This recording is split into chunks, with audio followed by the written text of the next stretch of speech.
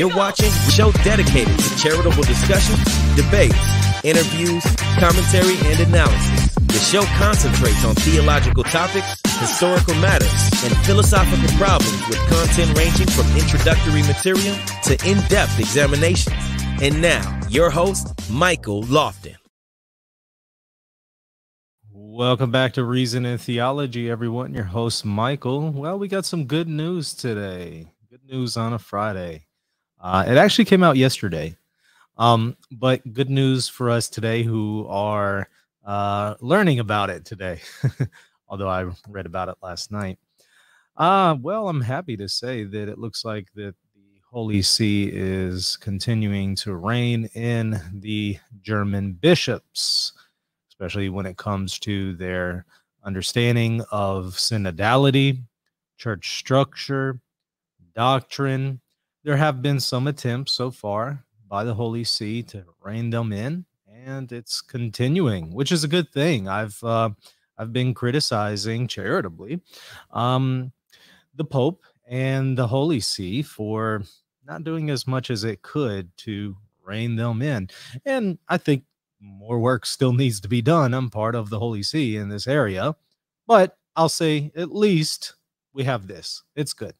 So good news here. Let me share my screen and let's read what the Holy See issued yesterday. And then I want to read an article from National Catholic Register. So here's what it says.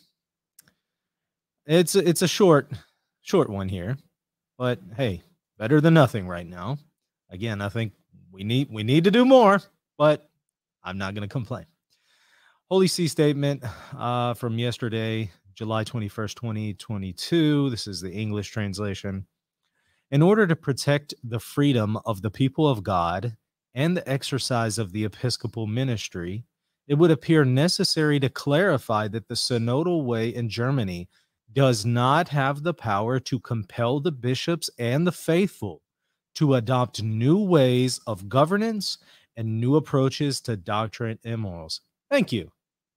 Thank you. You would think it goes without saying. You would think it wouldn't be necessary for the Holy See to say that, and yet we're at a point where it's necessary to say the very basics. Glad to see this.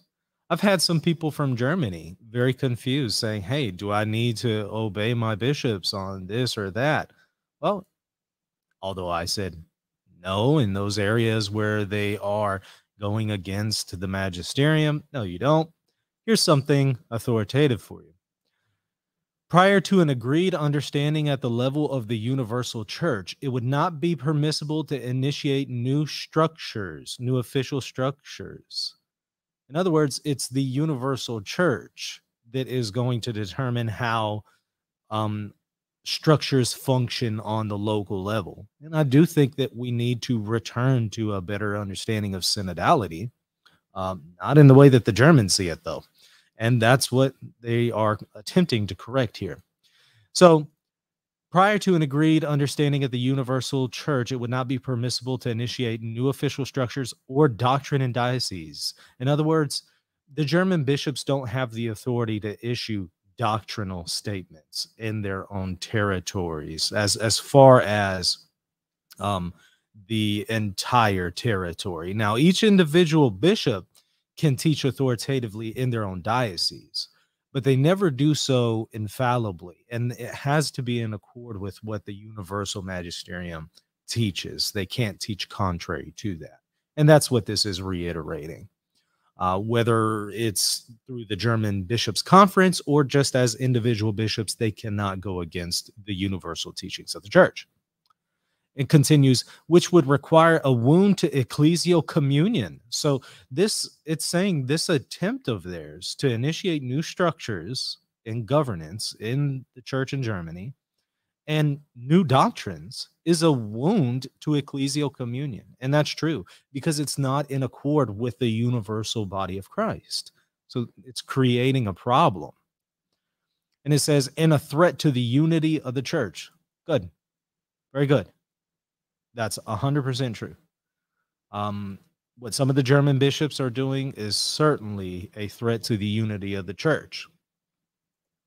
As the Holy Father recalled in his letter to the pilgrim people of God in Germany, the universal church lives in and of the particular churches, just as the particular churches live and flourish in and from the universal church.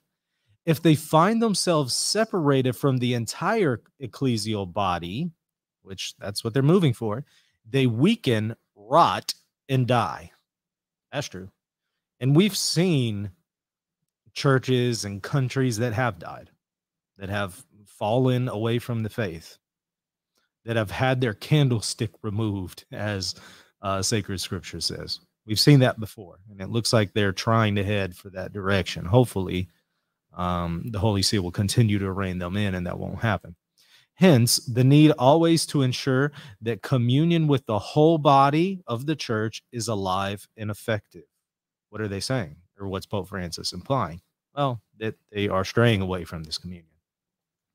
It is therefore hoped that the proposals of the way of the particular churches in Germany will converge with the synodal path being followed by the universal church. In other words, they need to be in line with the universal church in the way that it is functioning. And it continues for mutual enrichment and a testimony of that unity with which the body of the church manifests its fidelity to Christ the Lord. So if they want to be faithful to Christ the Lord, they need to be united to the universal church in its way of governance and in the faith. Very short statement, but hey, glad to see it. Hope it continues. Like I said, I think more work needs to be done, but I'll take it. Here's an article reporting this news by the National Catholic Register. Kind of gives you a summary of the situation here. Vatican warning: Germany's synodal way poses threat to the unity of the church. It says the Vatican has issued another warning of a new schism from Germany coming out of the synodal way. And that's certainly the case. Schism is especially defined as a rupturing communion with the Pope or with those who are in communion with the Pope. The synodal way in Germany does not have the power to compel bishops and the faithful to adopt new forms of governance and new orientations of doctrine and morals, the Vatican said in an official statement published in Italian and German on Thursday. You can notice the wording is slightly different here than it was in what I just read, but the meaning is effectively the same. Although there's that new orientations clarification here. New orientations of doctrine and morals. That's certainly what some of the German bishops are aiming to do, and that is most assuredly excluded.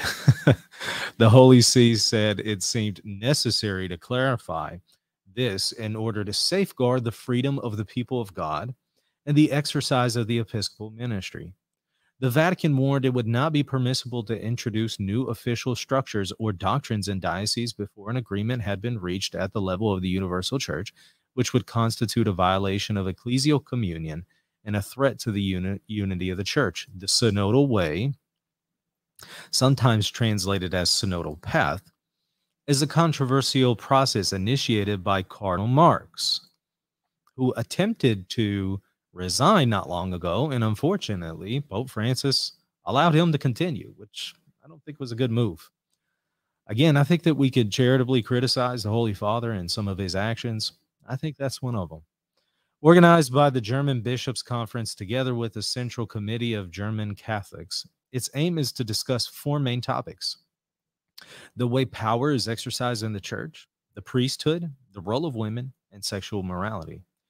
Writing about the process, Pope Francis warned of disunity in the letter to German Catholics in 2019.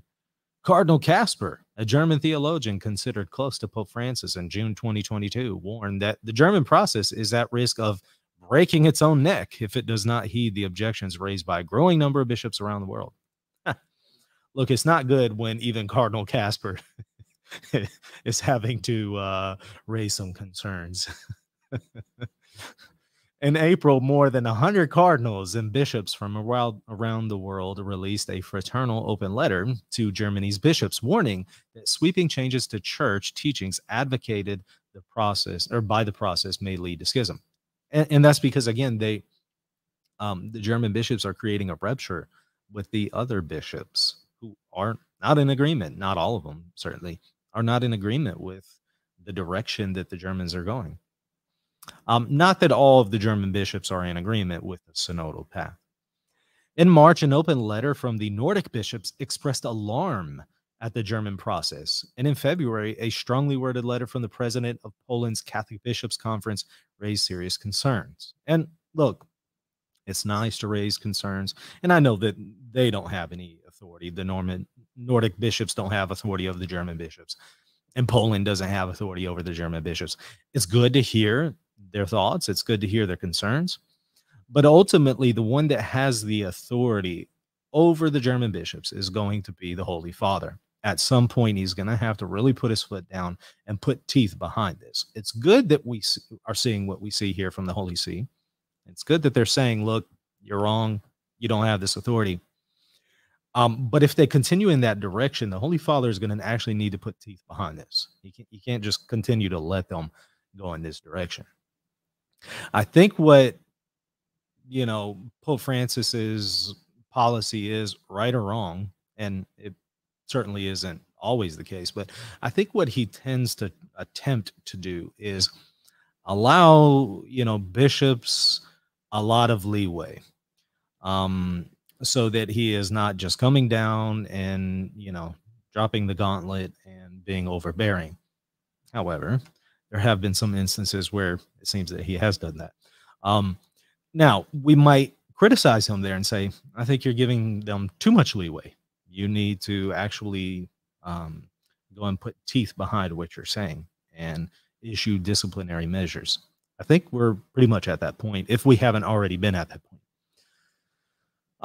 Which ultimately I do think that the Pope is going to do. If I had to guess, I think the German bishops will probably continue to try to push the envelope. And the Holy See is going to actually have to, do something rather than just issue statements. We'll see, though. The president of the German Bishops' Conference, Bishop George Batzing of Limburg, hope I pronounced that correctly, has repeatedly rejected any and all concerns, instead expressing disappointment in Pope Francis in May 2022. Well, hey, you know what? I think we might all be disappointed to one extent or another there. At the same time, I understand, and I could only imagine it's really hard being Pope. I could only imagine all of the things that one has to do to be a good shepherd. So it's easy to criticize the Holy Father. And so I want to be respectful there, and I want to be careful not to overly criticize him. I don't think really anybody is happy with this pontificate. I don't think that those who are faithful to the church and its tradition, I don't think they're happy with the current pontificate. And those who are incredibly liberal, who want to overturn everything, I don't think they're really happy either with the current pontificate. I don't know if anybody really is, aside from a few rare exceptions. All right, moving forward. More recently, another organizer of the German process said the synodal way wanted to change the church's teaching on homosexuality by proposing a conscious statement against the current Catholic catechism. Well, look, this isn't a good argument. If we're going to criticize the German bishops, please don't criticize them as going against the catechism. You're falling into a trap, because somebody is going to rightly point out the catechism in and of itself is not authoritative. It's not magisterially authoritative. It's the sources that it relies on that are magisterially authoritative. So what you need to do is, if you're going to criticize the German bishops and those who are opposed to what the catechism expresses on same-sex unions and same-sex acts, you don't want to do so on grounds that it's against the catechism. You're just falling into their trap. What you want to do is do so on the grounds that this is contrary to what the magisterium has authoritatively taught.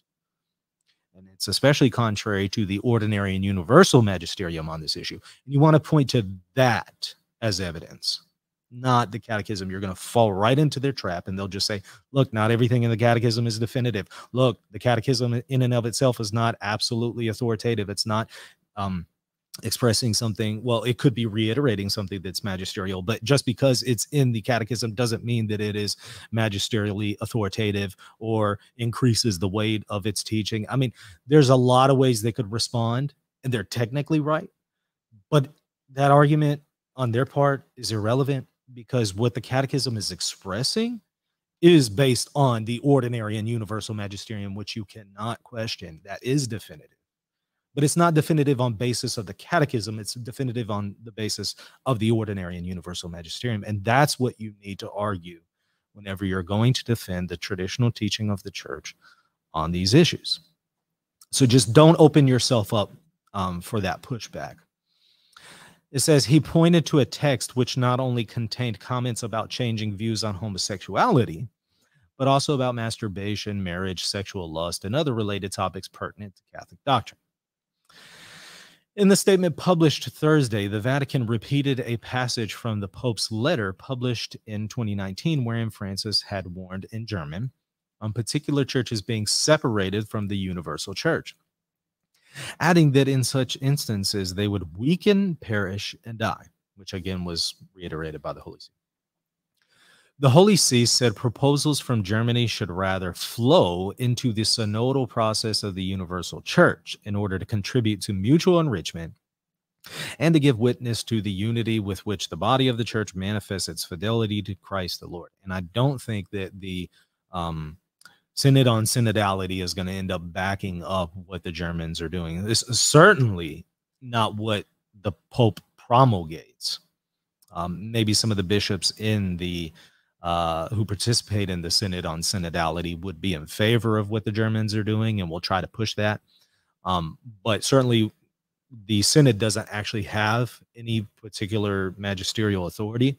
It's only what the Pope issues from that Synod. The Synod isn't effectively an advisory body. And it's a good idea because, I mean, you don't want, I mean, you do want the Pope to be advised. You do want him to be informed. Now, sometimes he's poorly advised and poorly informed by some of these people. I get that. At the end of the day, though, he is going to issue something that is authoritative and magisterial. And that, however, is going to be protected by the Holy Spirit. At the very least, it would be considered safe. It won't be harmful to souls, destructive to souls. It wouldn't lead souls to hell, effectively, if a person were to be obedient to what's promulgated, even if it's not promulgated definitively. So we can maybe raise concerns about the direction of even the Synod on Synodality, and some of the things that are upcoming with it, and some of the people who are participating with it. At the end of the day, though, it doesn't have any authority. It's only what the Pope promulgates in his magisterium after the Synod, and that will be protected by the Holy Spirit. The Synod itself won't, because it's not actually part of the magisterium, unless the Pope gives it magisterial authority, which he has not done. It would be it's actually important to go and read the Code of Canon Law on the Synod of Bishops, and it will lay that out for you as far as their authority. And again, it's going to reiterate that they don't have magisterial authority unless the Pope invests the Synod with that authority. It's only obviously the Pope who has authority in what he promulgates, usually after the Synod, in a post-synodal apostolic exhortation. Anyways, back to what we were saying there, just wrapping it up. Happy to see this. I think that the Holy See has more work to do. Hopefully it will continue to rein them in. I think it will. I think the Holy Father is still going to give them some more leeway in some areas, and then eventually is going to have to put his foot down. But I guess we'll see what happens in the future. But a little bit of good news for us so far on Friday. I'll take it as a small victory here. Appreciate y'all watching. We're gonna have another couple shows today, so y'all make sure to check those out. I'm not going to tell you the one this evening what the topic is yet. You'll have to wait for that surprise. But I do have